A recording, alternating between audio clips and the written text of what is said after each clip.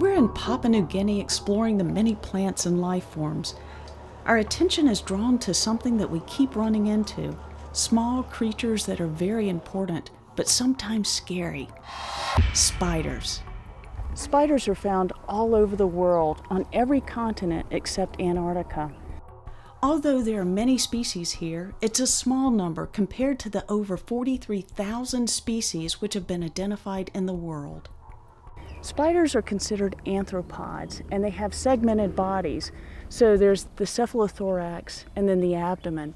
All spiders are going to have 4 pairs of legs. Now, in the abdomen, there are several pairs of spinneret glands, and each one of these glands have a special purpose. One gland may secrete a thread that sort of uses as a safety line for the spider. Another gland may produce a thread that is sticky to produce the web to capture the prey. And then another gland may produce a finer silk, and that's so that they can wrap their prey up and eat that. Now, silk, when it comes out, is basically like a liquid, and then it hardens. And it hardens not because it's exposed to air, but because it's stretching those proteins out, because it's comprised of protein. And when it stretches that protein out, it basically changes the configuration or the structure of the protein. Spider webs are as soft as cotton, and yet they're stronger than steel. And they have a unique characteristic in that with their elasticity. The webs help the spider to basically capture the prey without using a lot of energy sort of chasing down their prey. Well, along this way, there are tiny little droplets of glue. And that glue, when an insect flies into the web, secures that insect into the web. So these droplets of glue will eventually dry. And so it's imperative that the spider creates a new web almost every day to ensure that the stickiness exists within its web.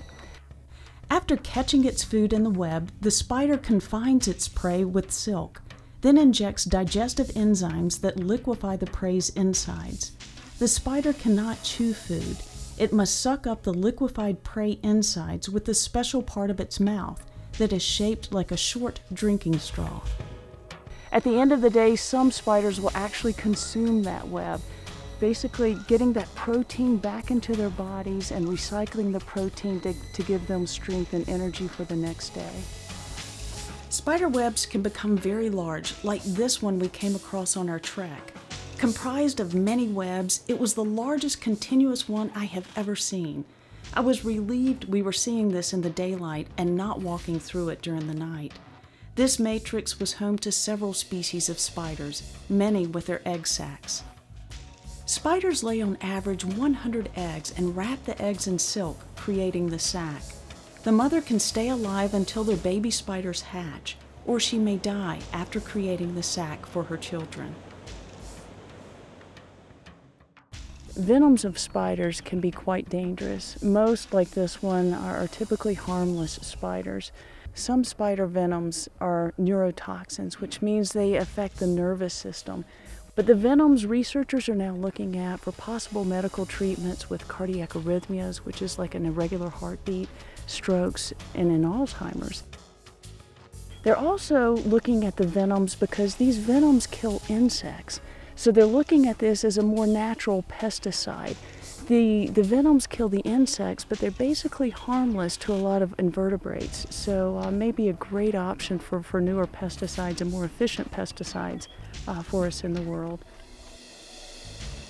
Although I cringe when one is crawling on me or when we see a poisonous one, spiders are amazing creatures to be appreciated and respected. And the beauty is that their contributions to medicine and our planet have yet to be fully realized.